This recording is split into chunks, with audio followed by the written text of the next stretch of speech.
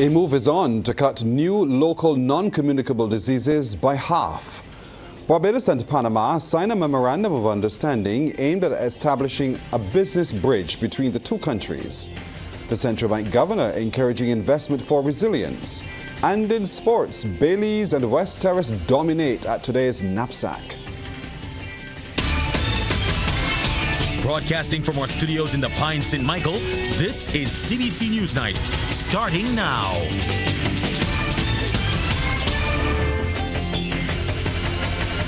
Good evening, I'm Pearson Bowen. With estimates indicating that 8 out of 10 deaths in Barbados is caused by non-communicable diseases, government is on a mission to see a 50% reduction in new non-communicable diseases cases as part of its 6 missions contained in the Mission Barbados Declaration. And the Minister of State in the Ministry of Health, Davidson Ishmael, says the implementation of the National Strategic Plan Prevention and Control of Non-Communicable Diseases 2023 to 2030 will assist in this regard. The Strategic Plan for NCD Control 2023-2030 reflects this urgency by providing a comprehensive framework consisting of 8 priority areas aimed at tackling the rising burden of NCDs.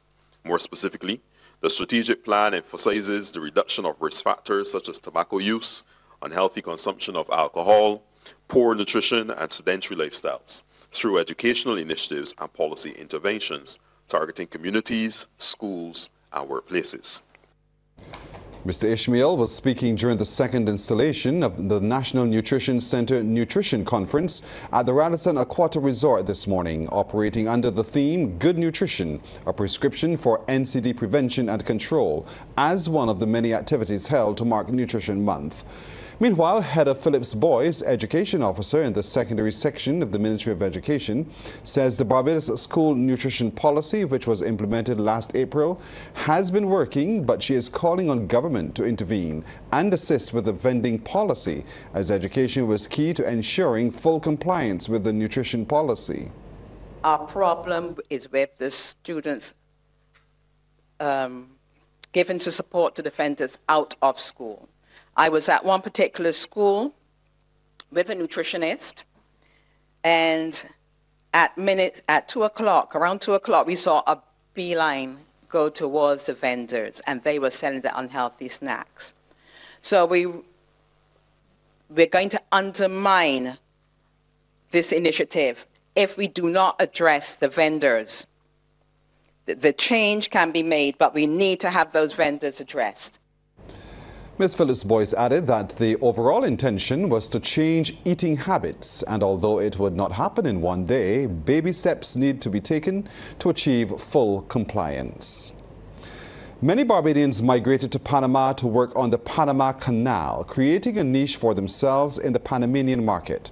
That relationship has now taken on a new look, this time with the signing of a memorandum of understanding to create a bridge for business between both countries. Trevor Thorpe has more.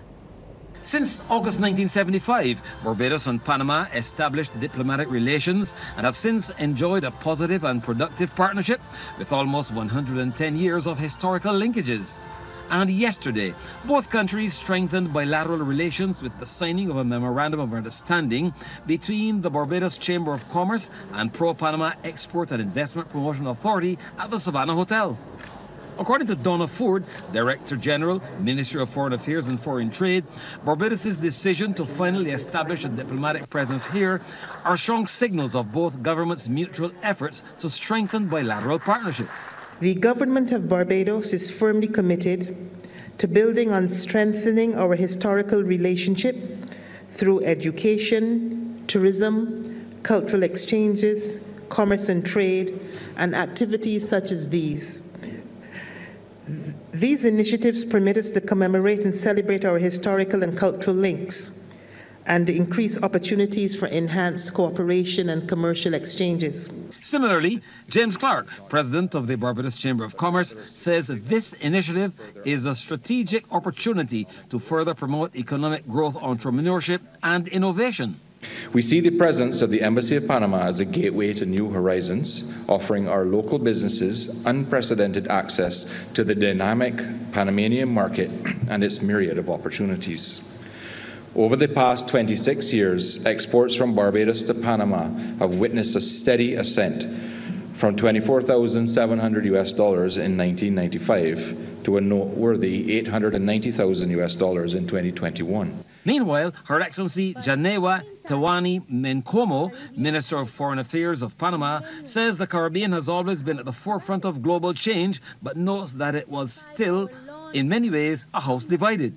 She says this further strengthening of relations will now deepen and signal a new way forward. We are neighbors, we are brothers and sisters, but we don't act like it. We have spent centuries looking beyond our region and past each other from meaning, ideas, and answers. We need to overcome that. We need to turn our differences into strengths, and we need to do it now. Because, my friends, the truth is, the Caribbean has always been at the forefront of global change. Those in attendance were also treated to some Panamanian wares, which will soon be available to the general public. Trevor Thorpe, CBC News. Investment for resilience. That was the message from Governor of the Central Bank of Barbados, Dr. Kevin Greenidge, as he and other panelists discussed the topic on the Caribbean Economic Forum, how to achieve inclusive, sustainable economic growth for Barbados over the medium to long term. The top banking official told the forum that Barbados will always be vulnerable to economic shocks, whether they are internal in terms of prices or external due to weather or other hazards. Whatever it is, we need to prepare for it. So getting inclusive growth and sustainable growth means getting the necessary investment to be able to build up our resilience, both in terms of our infrastructure, in terms of our buffers, so that when that shock comes, we can recover. We've said that under the program, we need, the government is stepping up to roughly 5% of GDP. And government needs to do that by carefully managing its fiscal position. And we need the private sector to step up and double its investment to about $2 billion annually. The central bank governor has also called for diversification within the economy in tandem with investment, and he gave some details. Diversify within tourism, but at the same time building linkages between tourism and all the other sectors, and developing the newer industries like the creative industries, the shift of renewable energy and greening the economy. This is the concept. If you can build this sort of structure, this sort of a sustainable environment, this sort of sustainable growth, then you will get hit, but the recovery will be much faster. And build it in such a way through building up the social programs, education and training, and investing in human resource so that every citizen is part of this inclusive growth. The Mia Mottley government is about home ownership for Barbadians, not home rental. Word of this from Minister of Housing, Dwight Sutherland, as he addressed the Barbados Labour Party branch meeting at Cuthbert Moore Primary School for the St. George North constituency. Minister Sutherland stressed that government was trying to move away from the whole rental concept. He wants to see average people owning their own properties in Barbados, as according to him, paying rent is dead money.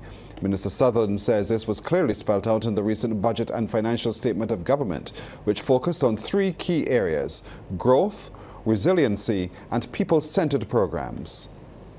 That's why our budget was premised on three things: growth, resiliency for Barbadians and Barbados, and people-centered. And people-centered speaks to empowerment and enfranchisement of our people, and that's what housing is about when you own a house in this country. Rent money is dead money. And some may ask, why is it taking so long? We can build the houses and put people in them to rent.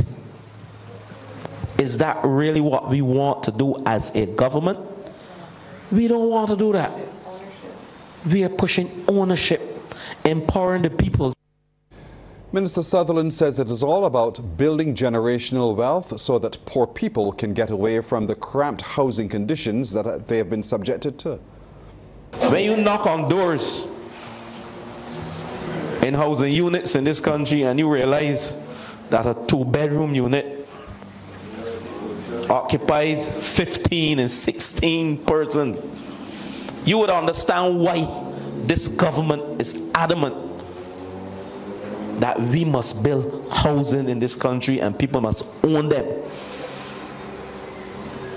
It brings tears to your eyes when you go into these housing estates and you see 15, a grandmother with a daughter, with 2 daughters, and their daughters have children, and their daughters' children have children, and all live in a 2- and 3-bedroom unit.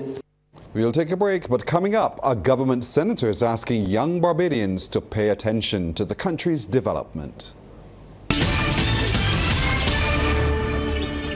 Independent Senator Kevin Boyce is asking government to give a tax credit to pensioners. Senator Boyce said pensioners are facing a situation where their pension funds are taxed twice. He made the comments in the upper chamber while contributing to the debate on the Appropriations Bill 2024. How do we encourage persons to supplement the NAS? Give us the tax credit for the pensions.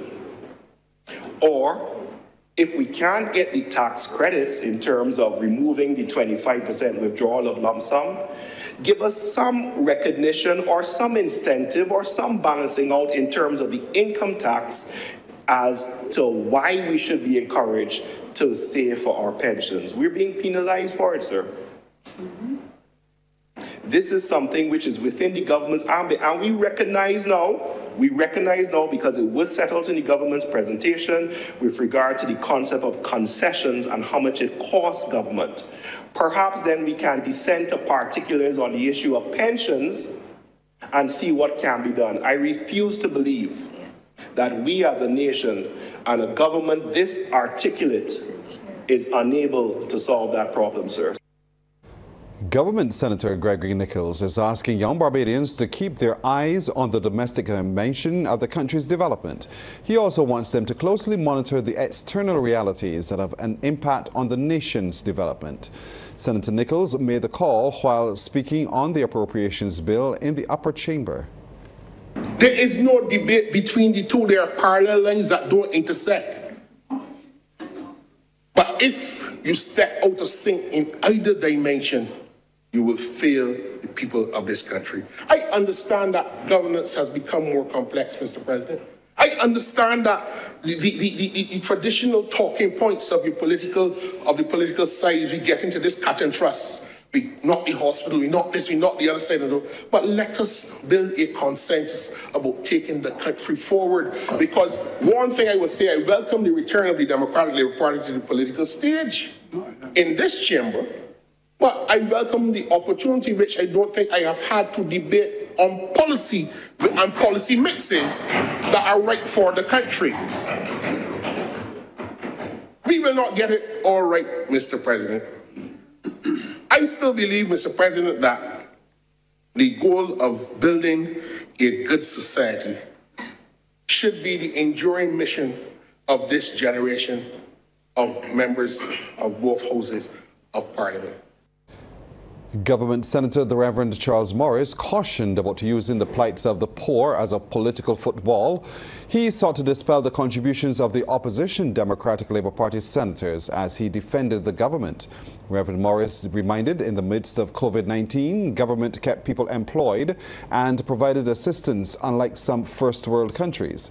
Senator Morris, a veteran educator, is in support of education reform. We need education reform. Because at every juncture in history, when there was a development in technology, you had the concomitant transformation in education. Senator Patricia Paris wants to know if the budget to the Prime Minister's office is cut, who will help the vulnerable families? Speaking on the debate in the upper house, she says a number of those families were discovered during COVID-19 through the Survival Program survey. She says the 1,500 people look forward to the assistance, as do those from the Adopt a Family program. Families look forward to receiving that $600 monthly to assist them because as we know, there were several persons who were laid off as a result of COVID, and they did not have an income coming to the household. Mr. President, this program is managed very well by the Prime Minister's office. Only recently, in another place, we heard the call for the Prime Minister's budget to be cut. I am saying that when this budget, if this budget is cut, how would these families be able to survive? Senator Terrace added that the programs also work towards getting the individuals to be gainfully employed, and the Ministry of People Empowerment and Elder Affairs needs to be commended. We just did not go out there and handpick 1,000 families. We did a needs assessment to cater to the needs of the families. An opportunity is also given to young persons between the ages of 16 and 24 to enroll in the Job Start program. Mr. President, another program for the people of Barbados, young people. Sports Night is brought to you by Power Inn. Pause is power. And by Dasani. Live first, Dasani after. Time for us now to head into Sports Night as we're joined by a very jubilant Anne-Marie Burke. Good evening to you, Anne-Marie. Good evening to you, Pearson. And I start with news that Fashion Nation Bayley's Primary School Panthers and Williams Industries West Terrace Tigers swept the boys and girls titles in the Obadiah Thompson and Patsy Calendar zones respectively in today's Sheffet Frosty's NAPSAC zonal meet. Bayley's girls tallied 342 points, while the boys were runaway winners with a whopping 372 points. West Terrace conquered the girls in the Patsy Calendar zone with 293.5, and in the boys they amassed 264.5. Here's a look at some of the 100 meters, starting with the record run of Cameron at Academy of Providence, who set a new time of 13.30 seconds in the under 13 boys race as he erased the old time of 13.58 set by Jaden Sobers of St. Catherine's Primary back in 2011. So here we go, though. Actually, this is another section. We just don't have the names for this section. That looks like a lad from Providence. We will be taking that one. Off to a good start. See Brown Scott with a limp. Yeah, it seems like he's having some difficulty there. But in the meantime, Tajani Nichols of Shirley Chisholm easily winning this one. They're off. Again, we will see the experienced Shirley Chisholm Harvey has. Harvey's going to take it. Here we go. Bit of difficulty in maneuvering the lanes, however, not so for Remaya Aline of Hinesbury Primary. Aline of Hinesbury Primary, she holds on. A good effort from Kima Burke of Bayley's Primary out there in lane number 2. Off and running. Howard, Cumberbatch, Pilgrim, Sargent, and King. And Aisha Sargent of St. Elizabeth. Yes, this girl has it signed and sealed and delivered. Easy win there for Aisha Sargent. They're off and running. A good clean start this time around.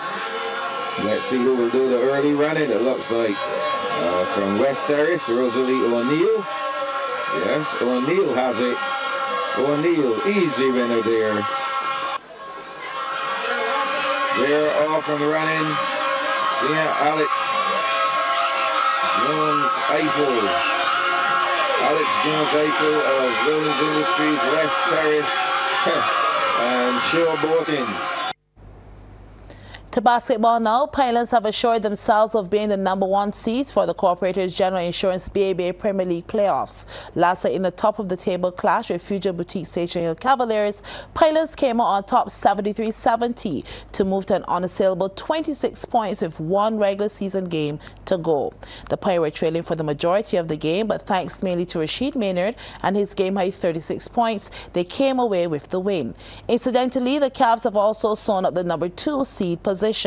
Their regular season is over, but they have 25 points and cannot be caught by either Burger King Clapham Bulls or Camp Smart Assurance City United. The Cavs actually lost their last 2 games as they also went down to the Celtics recently at the BCC gym. CBC's Damien Best reports. Station Hill Cavaliers in green and black versus City United Celtics first half business. Stefan Otley sees the lane and drives to the hoop. Had 15 points on the night. The Celtics rebirth looking impressive after a slow start to the season. The steal, left-handed layup, no good. Put back works. Celtics playing with real purpose, moving the rock and attacking. 5 players in double figures. Leading the way, Joel Hunt with 23 and 13 boards. Renico Brewster adding 21. The Celtics pleased his punch, up by 10 at halftime. Captain Theron King from upstairs, beautiful sight. Celtics 52, Cavs 42. Second half, switch of ends, not much change in terms of the lead. And Joseph Thorne for 3, sugar, 14 points in the till. Cavs in need of some respite. Of no concern to the Celtics though, 74-63, the lead with 1 quarter to go. The Cavaliers cleaned up their act at the right time. Otley says have some. Vital 3-pointer. Captain Saeed Norval now with the spin move in the lane. Cavs within touching distance of a come from behind win. Compounding the situation, Celtics getting sloppy. Credit to Devron Knight who had 20 points and this man, Brandon Ruck, with 18.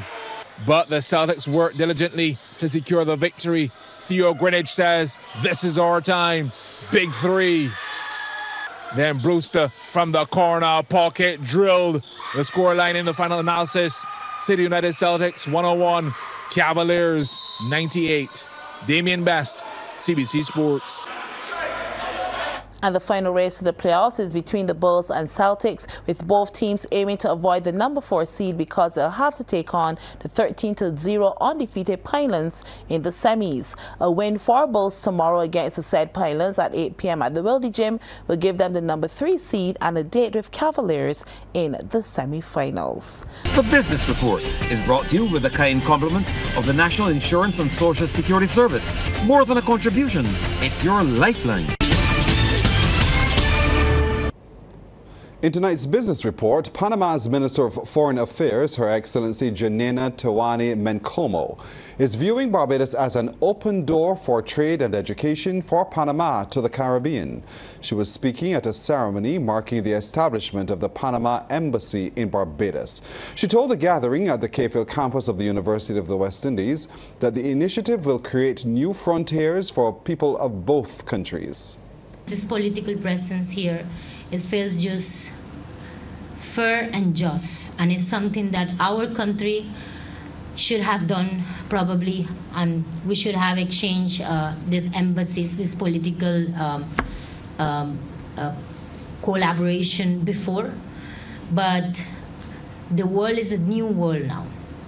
Things have changed now. Everything have changed completely, and it's time for us to reconnect to who we are. And I myself feel a little bit Barbadian, you say. And I think your culture has influenced us so much that I feel I'm part of it too. Pro-Vice Chancellor and Principal of the UWE Cayfield campus, Professor Clive Landis, called it a momentous occasion given the historic ties that exist between Barbados and Panama. We see joint research activities, including the exchange of faculty members and research students. We see Panamanian students pursuing undergraduate and graduate degree programs in Barbados and vice versa. This is an excellent opportunity to improve bilingualism in both countries. We welcome joint seminars and conferences with our counterparts in Panama and with the embassy here. We look forward to Panama-Barbados Relations 3.0 and to reinforcing our partnership for mutual benefit and for the benefit of our peoples and societies. Chairman of the Barbados Private Sector Association, Terrace, is calling for an education strategy to be put in place to stop the importation of labor. She says this needs to be critically considered since millions of dollars are spent on education annually and labor still has to be imported. She called for continuous dialogue with the private sector since incentives were given in the recent budget. The private sector needs to now act very, very swiftly once we have a clear definition as to how these rules and credits and incentives work, to jump on board and take advantage of these opportunities. But having said that, it also needs to bring its own opportunities to the table, and in so doing, essentially, in collaboration with the government, sit down and understand how are we building these sectors and new industries out, and how do we want to resource them. Then and only then we can create competencies, we can create syllabi and so on, and curriculum around these new emerging industries, so that we do have that pipeline that is going to feed eventually into the new, more exciting industries that we have to tap into internationally. Time for the second half in sports. Anne-Marie. And I promise you some interesting news in ice skating. 6 young skaters between the ages of 8 to 13 left the island for a 4-week international ice skating development camp in Costa Rica for Latin America and Caribbean. Jaden O'Neill Marshall, Vashon Edwards, Dakari Benskin, Kimani Butcher, Kelsey Borg, and Honora Lewis will join national ice skater Priyanka Sharma over the next few days, honing their skills under the guidance of 7 coaches from Canada. Organized and facilitated by the Barbados Ice Skating Association, these young skaters were chosen from their various local roller skate clubs with the aim of making the transition from wheels to blades. They'll be provided with new ice skates from global skate and blade manufacturer Jackson Ultima, while skating supplies will be from the figure skating boutique out of Toronto, Canada. President of the Barbados Skating Association, Raj Sharma, who traveled with the group, says the trip is also aimed at getting more persons involved in the sport. We have organized a 4-day camp, are bringing coaches from Canada to teach these kids to transition from ground roller skating and speed skating to skating on an ice rink, with the vision being to develop additional talent locally to get to a very, very high performing level and eventually compete at national, international competitions for ice figure skating and ice speed skating as well. When the kids do come back, they will have exercises to do to keep up with their training on the ground until we can do another camp again with a long-term goal of developing an ice rink on the island. Sharma also revealed that the camp is part of the push for the Barbados Ice Skating Association to gain recognition under the sport's world governing body.